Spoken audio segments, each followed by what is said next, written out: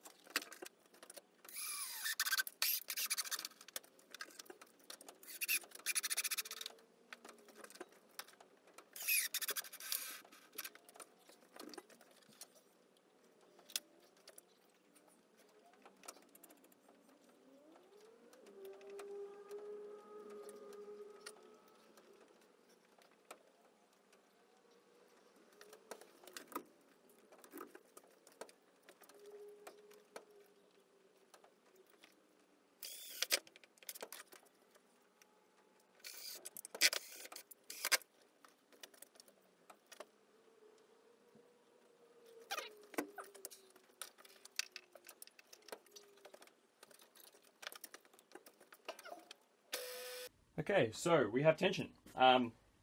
Very basically speaking, all I've done is I've extended the original motor mounted here, so this used to be back here, with a much smaller diameter belt. Now, that's not going to work for metal work or pretty much any form of work bigger than the chuck itself, because you're gonna basically chucking stuff at your motor in your drive assembly. So what I've done is I've used these two planks to extend the motor mount all the way back, and also to provide a little bit of tension against these. I actually have to build up a tensioner later that will probably pull this bottom strand down a little bit, and probably pull the top strand down a little bit, sort of like this, to provide more tension. So pulling both of these down in some way, form or another. Top one needs to be pulled down because it's actually hitting and rubbing with this bell mount, or whatever you want to call it, headstock exit point a little bit, so it is rubbing in that regard. The bottom just needs to come down just to actually give it more tension and more engagement surface on everything. So that will be probably at a later date or a later time, because I don't actually have the equipment at this point in time to get this up and running. So it's a nice short video today, because, you know, it's a nice simple thing. Just getting power to this today. I am going to chuck up a small bit of wood, reposition the camera, and see if we can't turn this down to fit this guy, which will be part of video number 2, probably, or 3 at this stage. Okay, so I'll reposition the camera, and then we can have a look at me actually doing some work on this lathe for once.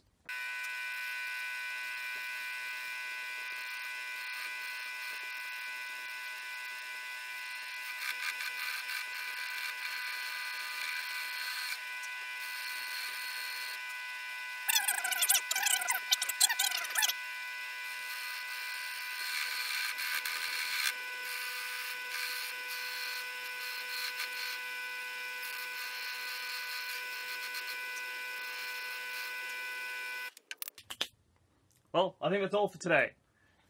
That actually worked remarkably well. So, in part 2 of this video, I will continue to turn this up and make it fit this guy and actually get this attached and see if we can't do some metal form or metal work next. And there's many other videos to come, hopefully. I'll work out a tensioner for this, so I can actually tension, as I was saying, both of these need to go like this. To provide tension on this thing, because as you notice, this actually stalled out several times during this little test of the device. So anyway, without further ado, I'm going to leave the video here. If you liked the video, please do the usual shenanigans of liking and subscribing. If you wish to contribute to the channel, there is a PayPal link in the description below. That is set up so you can donate 1 Australian cent to whatever the heck you feel like. If you want to see these projects progress a little bit faster than they already are. Without further ado, I am Nick from Firebotech, and